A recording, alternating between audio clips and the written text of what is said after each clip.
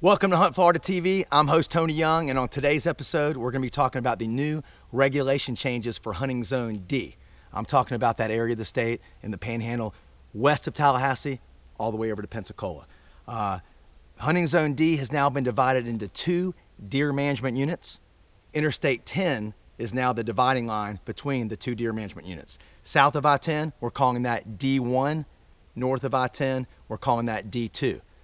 There have been new antler regulations unique to each one of those deer management units on public land, wildlife management areas, as well as private land, and also changes to the antlerless deer season on private property in both of those deer management units respectively. The reason that I-10 was used as the dividing line is because of the differences in habitat. North of I-10, you've got more of the a more fertile soil. You got more clay in the soil. South of I-10, it's a lot more poorer, a lot more acidic.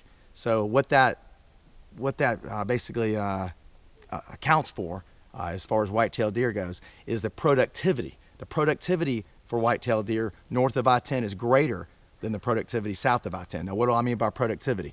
I mean the ability for does to have more than one fawn, at a time.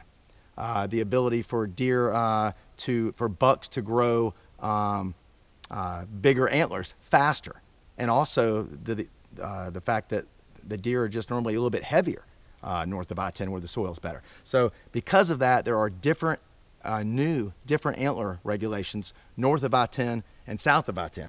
Now, one of the goals with these new regulation changes in hunting zone D is to protect year-and-a-half-old bucks. It used to be that you could take a legal buck in those neck of the woods, had to have at least one antler that was at least 5 inches long, but that's not the case anymore. Okay, south of I-10 in D1 has now gone to a forked rule. Basically, legal bucks now have to have at least one antler that has 2 or more points on a side, and each of those points has to be at least 1 inch long. Let's look at an example here. Here's an example right here. Now, some people, let me get close here. Some people might call that a point. They might call this a 5-point right here, but because that point right there is actually not 1 inch long, this is really just a 4-point. So this is what we're talking about. We're talking about an antler with 2 points on a side right there. So this is now a legal buck in D1, which is south of I-10. Okay. North of I-10 in D2, legal bucks now have to have 3 points on a side, at least 3 points on a side. Again, each point having to be at least 1 inch long. So you can look at this rack right here. This isn't a point right there because it's not 1 inch, but 1, 2, 3, 1, 2, 3.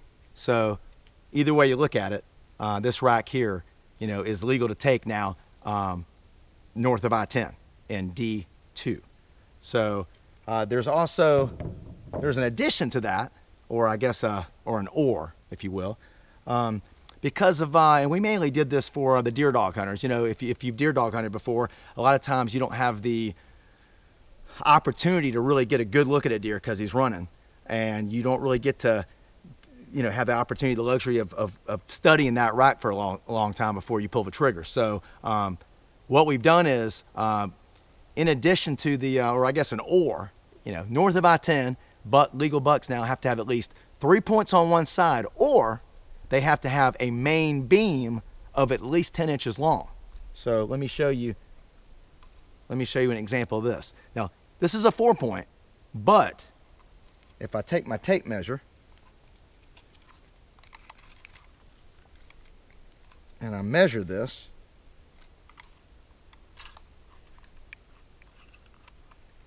you can see that it's about 10.5 inches long.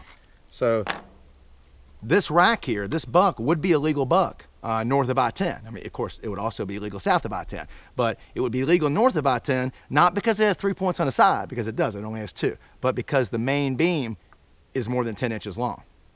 So, because oftentimes, you might, if you don't get to look at the brow tines are those G1s that are right here, which this rack doesn't have. Oftentimes, you'll shoot a buck that you think's a 6-point, Maybe it had some pretty high horns. And then when you get them on the ground, you see that it didn't have any brow tines, and it's only a 4-point. So that's why we added that, just so people wouldn't get in trouble if they accidentally did that. Okay, there's an exception to these new antler regulations, and that is that youth hunters, and I'm talking about 15-year-olds and younger, may still take bucks with the 5-inch antler. So they're still doing it the old way. So what we're talking about here, a lot of us would call this a cow horn spike, but this antler, I think I measured it earlier, it was 8 inches, but definitely more than 5 inches. So this is legal. This is still legal to take. This buck is still legal to take north of I-10 and south of I-10 by youth hunters, 15 years old and younger, but not anybody 16 and older, okay? There's also been a change, like I said earlier, in the antlerless deer season on private lands only, okay? South of I-10, it used to be, in hunting zone D, the antlerless deer season on private property ran 7 consecutive days, during that Christmas week. But there's been a change this year. South of I-10, you now have 2 weekends. And when I mean weekend, I mean a Saturday, Sunday. You have the Thanksgiving weekend, and you have Christmas weekend. That's the new antlerless deer season south of I-10 in D1. In D2, north of I-10, you also have those same weekends, Thanksgiving weekend, Christmas weekend, but you also have the opening weekend of muzzleloading gun season, and you have the weekend right before Christmas. So you have 4 weekends north of I-10, 2 weekends south of I-10. The Fish and Wildlife Commission created deer management units to allow more flexibility in deer management, also to help maintain a healthy deer herd, and also, I guess lastly, to improve hunting opportunities and hunter satisfaction. Hunters have been asking us over the years, could we manage deer, at a more local level? So that's what deer management units, that's the whole concept of them. Now, the reason that the Fish and Wildlife Commission made these changes to Hunting Zone D is because we had done a lot of public outreach. Our deer management program had reached out to the public through public meetings, technical assistance group meetings, teleconferences, and online surveys. We polled farmers, we polled landowners, and we polled hunters, of course. And the majority of these people, this is what they wanted.